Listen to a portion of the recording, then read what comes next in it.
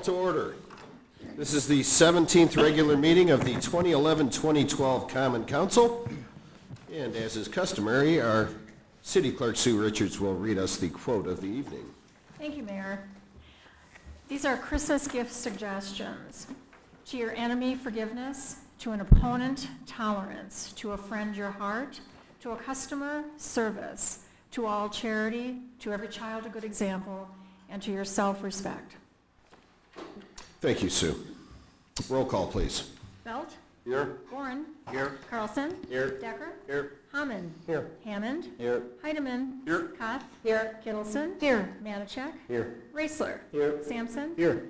Van Akron? Here. Vanderweel? Here. And Percy? Here. 15 present. Okay, we have a quorum. If we may all join Alderperson Vanderweel in the Pledge of Allegiance. Allegiance to the flag of the United States of America and to the republic for which it stands, one nation, under God, indivisible, with liberty and justice for all.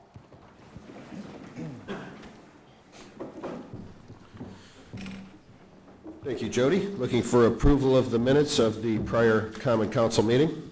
President Decker. Thank you, Mr. Mayor. Make a motion to approve the minutes. Second. Motion and a second to approve the minutes of the prior meeting.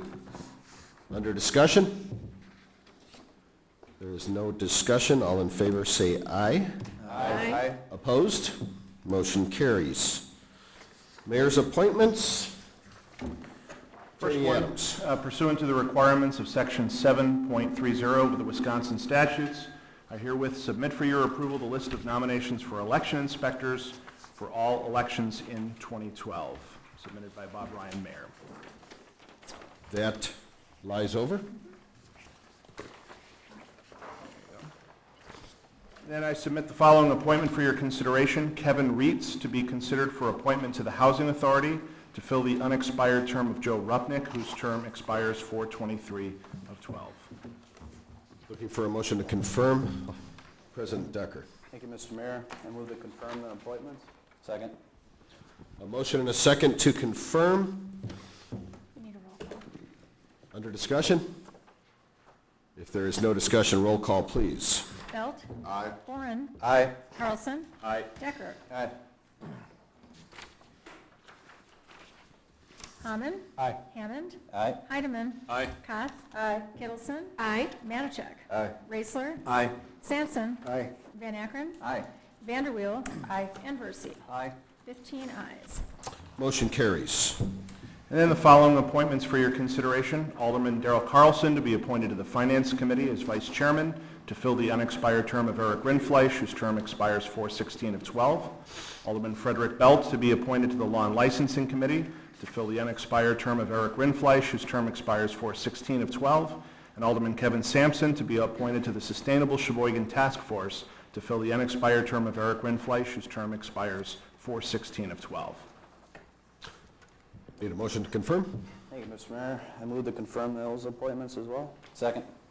We have a motion and a second. Under discussion on the confirmation. If there's no discussion, roll call, please.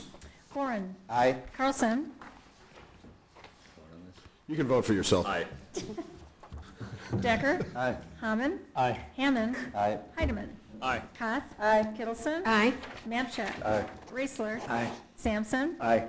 Van Akron? Aye. Vanderweel? Aye. Percy? Aye. And Belt? Aye. 15 ayes. Motion carries. Public forum this evening. Nobody this evening. Wow, no public forum. What a treat.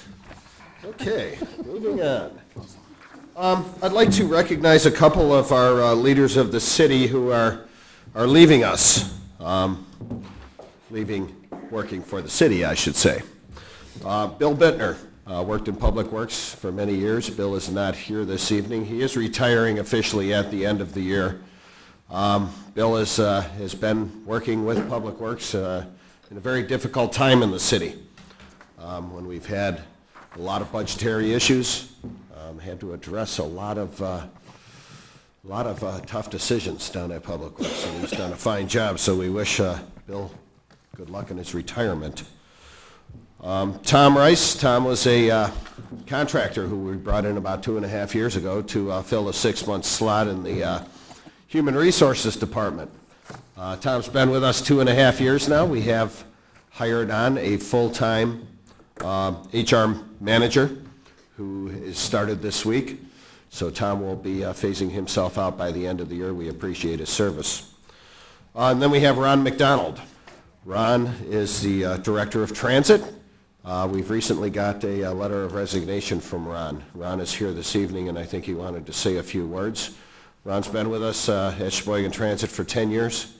I think he's looking to move somewhere to some warmer climates here with January approaching. Ron? Thank you, Mayor Ryan. I just wanted to take this opportunity to say thank you to the citizens who I've been proud to serve over the last 10 years, the councils that I've worked with, the Transit Commission, as well as the mayors that I've worked with. Mayor Ryan, I appreciate all the support we've had from you. The working relationship has been great, so thank you for your efforts. But I wanted to take this opportunity to say thank you to everybody, and good luck in the future, and I'll be thinking of you when I'm in Florida. Thanks, Ron.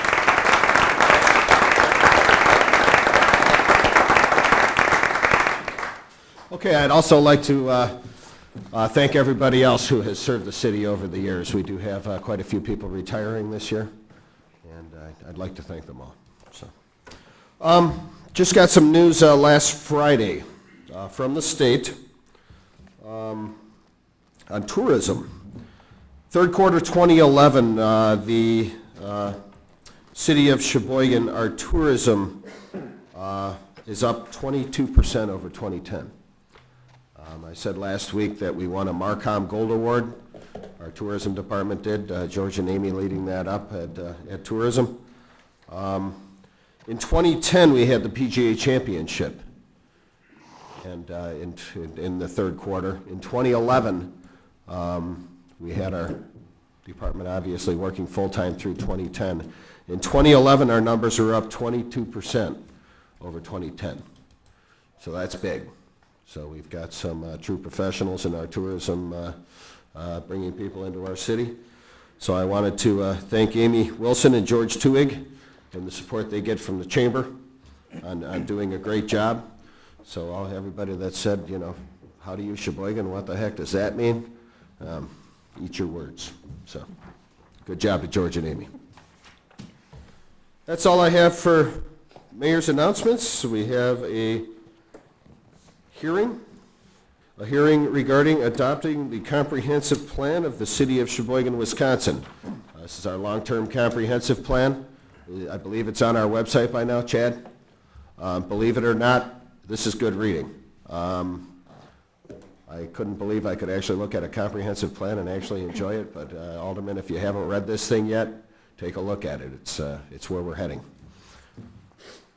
Public hearing. Would anybody like to be heard regarding the comprehensive plan? Going twice? 3 times. Would anybody like to be heard regarding the comprehensive plan? President Decker. Thank you, Mr. Mayor. I move that the hearings be closed. Second. We have a motion and a second to close the hearing. All in favor say aye. Aye. Opposed? Hearings are closed. Consent agenda 17-1 through 17-21. President Decker. Thank you, Mr. Mayor. I move that all ROs be accepted and placed on file, all RCs be accepted and adopted, and all resolutions and ordinances and substitute ordinances be passed. Second. We have a motion and a second under discussion on the consent agenda. There is no discussion. Roll call, please. Carlson? Aye. Decker? Aye. Hammond? Aye. Hammond? Aye. Heidemann? Aye. Koth? Aye. Kittleson? Aye. Manichek? Aye. Raisler? Aye. Sampson? Aye. Van Akkeren? Aye. Vanderweel? Aye. Percy? Aye. Belt? Aye. And Bourne. Aye. 15 ayes. Motion carries. Reports of officers 2/1722 by the city clerk, submitting the petition, a timeline, together with a report of the results of the recall of Mayor Ryan petition and certification of sufficiency of the petition. President Decker? Thank you, Mr. Mayor. I move to accept and file. Second. We have a motion and a second under discussion. I believe you wanted to say a couple things, Sue? Right. I'm just going to briefly go over this, mainly for the public's benefit, so that everybody knows what's going on. It's been a little bit of a confusion as to where this is going now. I did submit a document basically giving a timeline of everything that myself and my staff did in order to force an election for recall for mayor. We needed 4,121 valid signatures / addresses. That number comes from 25% of the votes cast for governor in the last gubernatorial race. We had submitted by Catherine Matichak 514 petition pages per their receipt, and 4,723 signatures were filed with myself on November 1st. Excuse me. A challenge to the recall petition was submitted by Mayor Ryan on November 11th, stating he was challenging the reason for the recall petition. A rebuttal came in, filed by Kevin Matichak on the 16th of November, and a reply by the mayor on the 18th. I requested a legal opinion from our city attorney and received that on the 22nd of November, and then I announced my determination on the petition from Mayor Ryan on November 30th. Basically, what everybody's been asking is really the numbers. The total number of signatures needed were 4,121. They turned in 4,723. The number of signatures not counted were 242, and those were for a variety of reasons, which I listed on the document, whether it be a combination of an invalid address outside of the city, duplicate signatures, etc. The total number of signatures that I validated was 4,481. So after I examined the face of the petition and reviewing the city attorney's legal opinion regarding sufficiency for reason for the recall, I determined that the reason is sufficient to satisfy the statutes. Further, I've determined that the petition is signed by electors equal to at least 25% of the votes cast for the office of governor in the last election. Therefore, I hereby certify that the petition for recall of Mayor Ryan is sufficient to call for a recall election, and respectfully request that the Common Council order a recall primary election for the mayor for January 17th, 2012, and I would ask that a motion be made to do so. Thank you. Thank you, Sue. And your office has done a fine job with this. Thank you. Okay, we had a motion and a second. I don't believe we need discussion unless Vice President Hammond would like to say something. Push my button. Thanks. Madam Clerk, could you just, there's been some questions on whether this could be pushed back to February to coincide with our February primary, and then of course into April general election. Can you maybe give a little insight as to why we may or may not be able to push this to or from? Certainly. Obviously, I've been in constant contact with the Government Accountability Board in Madison. The statutes require that once the election is ordered, which will be tonight, I have 6 weeks in order to put that election forward, which will be January 17th. Let's just go through, if there is no one that receives a majority of the votes cast in that election, then we will go on to a regular election 4 weeks later, is what it's supposed to be. The first one, I've checked with the state many times to ask if we can hold off 5 to 6 weeks and wait, and the answer has been no. So basically, we are looking at least one election that will not be able to be pushed forward. However, the second election, if necessary, would be scheduled for February 14th, which is 7 days prior to the regular spring primary, which I've made a request to the state that I'm going to want to put it on to the 21st, so we would save one of those elections. So that's my plan. I will probably be hearing from the state very shortly on my formal request, and that's where we're going from here. Thank you. Thanks, Sue. It was pretty much known from the beginning that this wouldn't fall with the regular elections. So if anybody was told otherwise, it shouldn't have been. Any further discussion?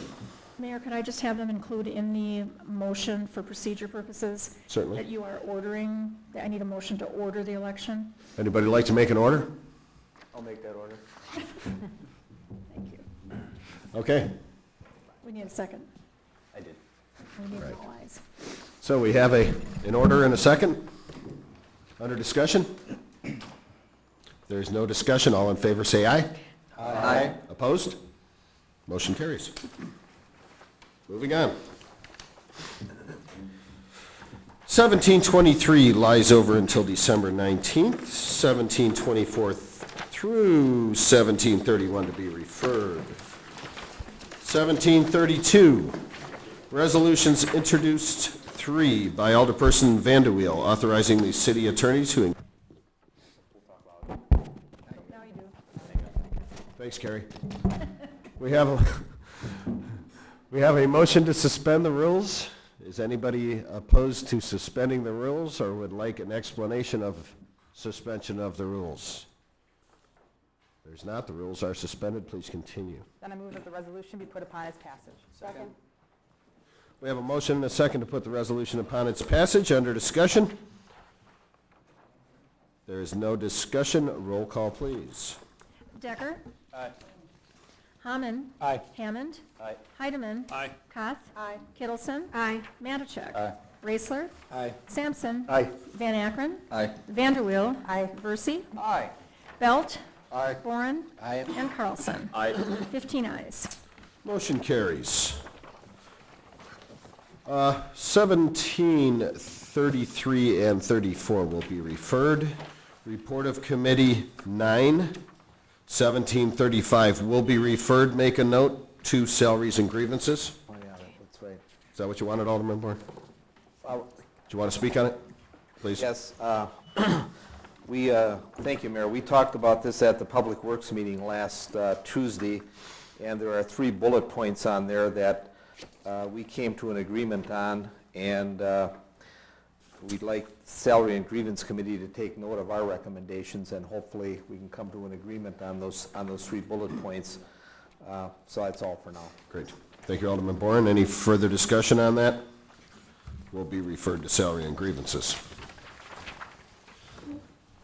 Ordinance introduced 10, 1736 to be referred. Matters laid over 11.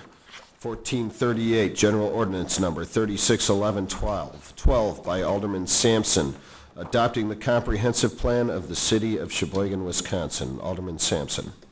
Thank you, Mr. Mayor. I move that the RO be accepted and placed on file and that the resolution be accepted and adopted. Second. We have a motion and a second under discussion. As I said before, if you haven't gone through the comprehensive plan, please take a look at it. Good stuff. Under discussion. If there's no discussion, roll call, please. Hammond. Aye. Hammond. Aye. Heidemann. Aye. Koth. Aye. Kittleson. Aye. Matichak. Aye. Raisler. Aye. Sampson. Aye. Van Akkeren. Aye. Vanderweel. Aye. Versi. Aye. Belt. Aye. Boren. Aye. Carlson. And Decker. Aye. 15 ayes. Motion carries. 1640, general ordinance number 471112 by alderpersons Raisler, Versi, Kittleson, Sampson, and Decker, amending the municipal code so as to delete, add various positions from the Human Resources Table of Organization and Finance Department Table of Organization. Alderman Raisler. Thank you, Mr. Mayor. I move that the ordinance be placed upon its passage. Second. We have a motion and a second to place the ordinance upon its passage. Under discussion. If there is no discussion, roll call, please. Heidemann. Aye. Koth. Aye. Kittleson. Aye.